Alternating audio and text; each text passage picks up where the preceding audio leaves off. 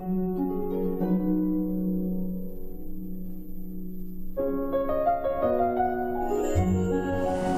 grew up in a military community. I went to American High School in Japan. But that's like taking a bunch of kids out of America and sticking them on a desert island. We had 1 hour of teen music a week, and no television. Nobody drove cars. You couldn't drive a car, so everyone rode the buses. It was like living in a very small town, but nobody went home to see their grandmothers. Everyone stayed in this environment, and what you developed was an unbelievably closely knit group of people who shared the same frustrations with, not having any idea what the fashions were, not having a hometown, and having the same fears about our fathers. In those days, it was all of our fathers who were working in a dangerous time in a dangerous place.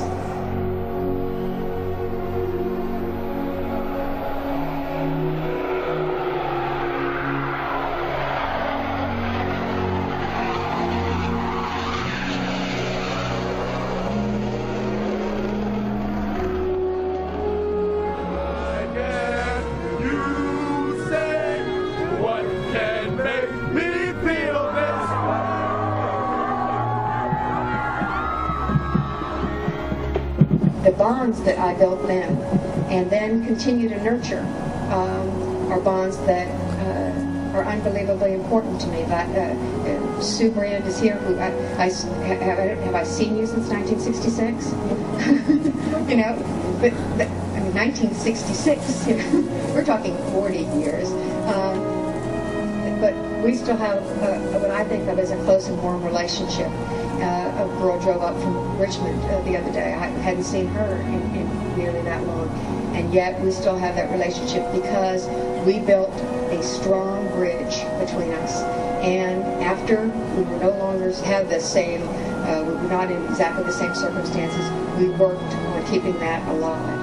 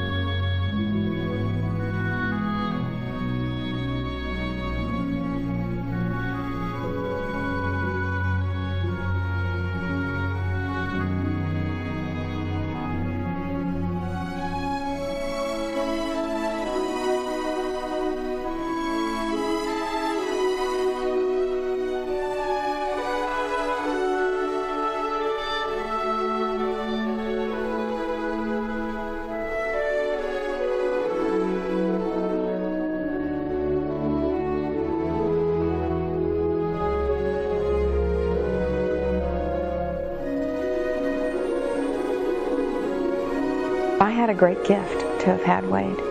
The loss, which I have, is pretty small, I think, compared to the loss he had. It's very frustrating for me that he didn't get to live a full life. I really was at peace about the disease. I've sometimes talked about the strange gift that comes with the awful tragedy of losing a child. I had already been through the worst, I believe. We all had. And I had the gift of knowing that nothing will ever be as bad as that. The worst day of my life had already come. And I knew, too, that I had a chance to beat this, a chance my son never had, a chance we never had to save him.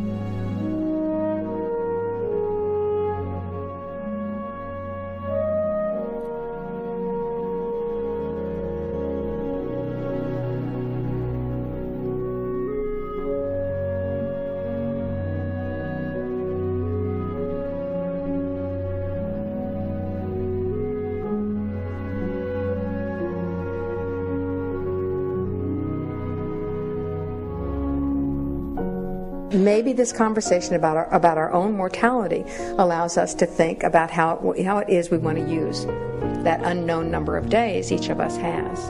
And if that conversation starts and people start thinking about, how is it that I can do something better for my family, do something better for my community, do something better for my country in those days, instead of what we can accumulate.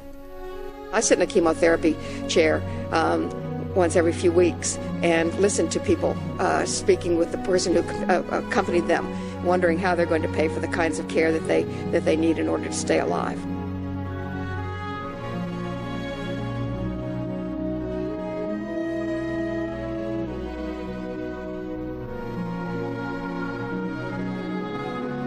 It's actually good to feel like you can be an inspiration to people. The fact that you've given that gift is really great to say all of us will move forward together.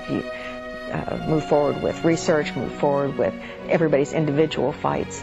But now this is my public statement that I want to be part of the sisterhood.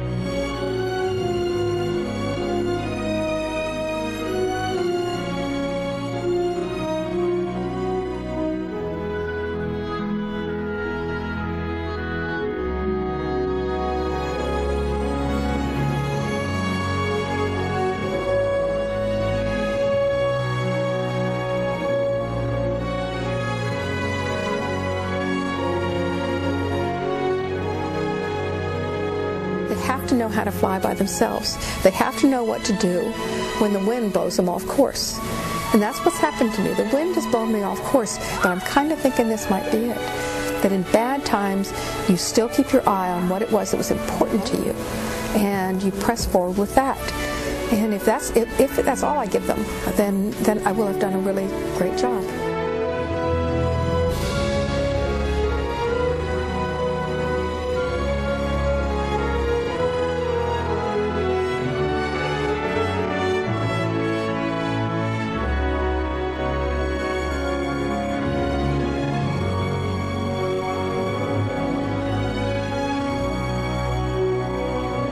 I am who I am today, and I'll become whoever it is that I will become, in large part because she was my mom.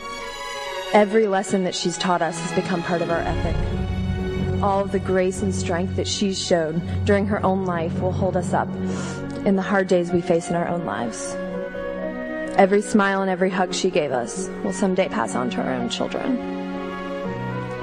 My greatest hope and the greatest ambition that I can think of is that we will each honor her by being the people that she taught us to be, and that by doing that she'll live on in each of us.